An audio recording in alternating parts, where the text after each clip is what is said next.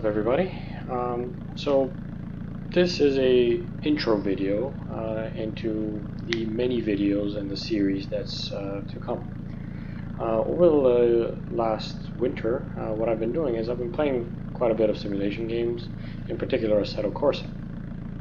And one thing that I noticed in the game is that there isn't really a good tutorial on how to configure things and any tools on how to configure said things with the tracks.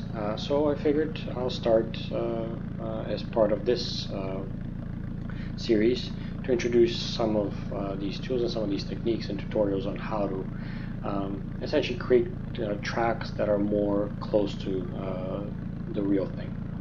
So to begin with, just to kind of give you an intro, what this series will cover is going from a simple track, going from a simple island with a road and some grass.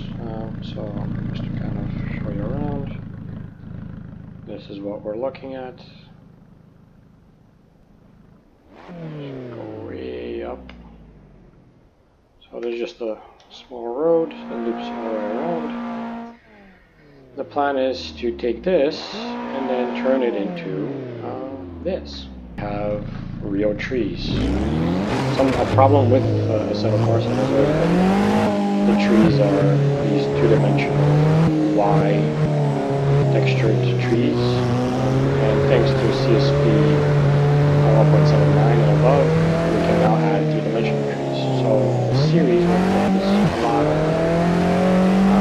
having tools for placing the trees as well as some tree models themselves that can then be configured for all kinds of seasons in order to produce a super realistic result. So our simple island then ends up becoming this flourishing island of over 39,000 trees, all three-dimensional. Right now, what you're seeing here is just a mix of 3 different models with some variations, but the tutorials and the tools that I'll be adding will include more. So make sure to subscribe, hit the little bell for notifications when new videos part of this series come available, and stay tuned for as soon I will be adding a Patreon page where you can support some of the tools and work that I've been doing here, so that you can enjoy some ultra realistic simulation racing like this.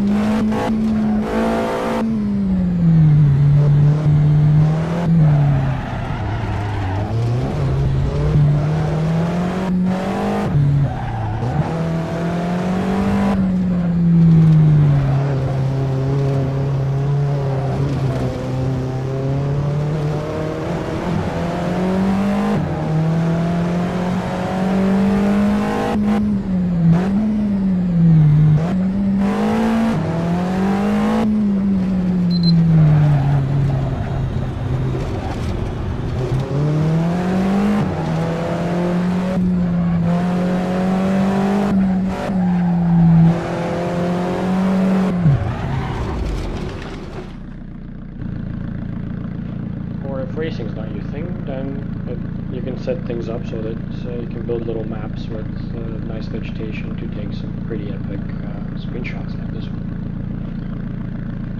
So thanks for watching and stay tuned.